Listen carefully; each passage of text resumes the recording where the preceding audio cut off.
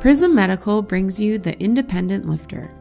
Designed to provide independence and freedom to various transfer situations, the Independent Lifter, in combination with the Prism Medical Ceiling Lift, is easy to use and removes the need for a sling.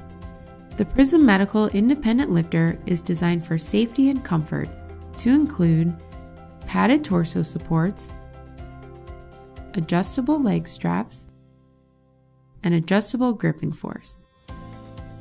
These allow for custom fit for safe transfers. This stainless steel structure provides durability and longevity. The intended user should have moderate upper body strength, moderate to maximum head and neck control, moderate trunk control, moderate hip tone, good cognition, and should weigh no more than 440 pounds, which is the safe working load of the Independent Lifter. Keep in mind, the safe working load of any lift system is only that of the component in the system with the lowest safe working load. To use the Independent Lifter, first attach the QRS hook attachment point of the lifter to the QRS hook of the ceiling lift. Next, simply center yourself between the torso supports and slide the leg supports under your thighs. The leg strap should be at a length so your hips set at a 90-degree angle. Place your arms over the torso supports. The tops of the torso support pads should be located a few inches below your underarms. Raise the lifter using the up arrow on the hand control. The torso supports will grasp your torso, hugging your mid-rib cage while you begin to lift. This provides security and comfort during transfer. When you reach your desired transfer location, press the down arrow on the hand control to lower the Independent Lifter. Once you are seated, you may move your arms, which will allow the torso supports to release tension. Now, remove the leg supports and move the Independent Lifter away from the patient and into a safe area.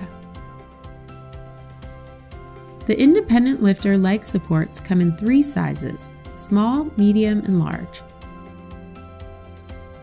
In order to decide which size is right for you, simply measure the circumference of your mid-thigh halfway between your hip and knee.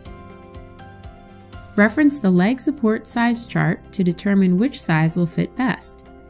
Be sure to tell your sales representative which size leg support you would like at the time of order. Positioning rings should be placed 1 inch apart on the torso support bar, directly above the center of the user's thigh. The leg support strap should be placed between the 2 positioning rings.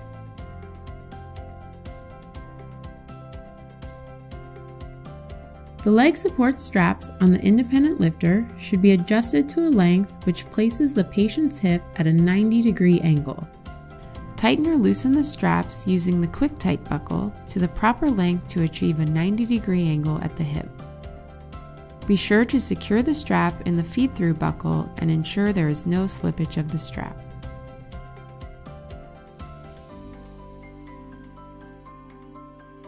The gripping force can be set to small, medium, or large. This will allow for proper grasp of the torso pads based on the size of the patient's torso.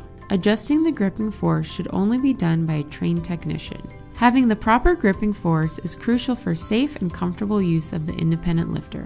Too high of a gripping force can result in user discomfort or minor injury. In contrast, insufficient grip force could result in the patient falling back and out of the Independent Lifter. The components of the Independent Lifter can be cleaned by wiping them down with disinfecting wipes containing isopropyl alcohol. A preventative maintenance program is offered for the Independent Lifter. Please see the owner's manual for details. For questions, assistance, to order an Independent Lifter, or get a residential assessment, please call us at 866-891-6502 or visit our website, prismmedicalinc.com.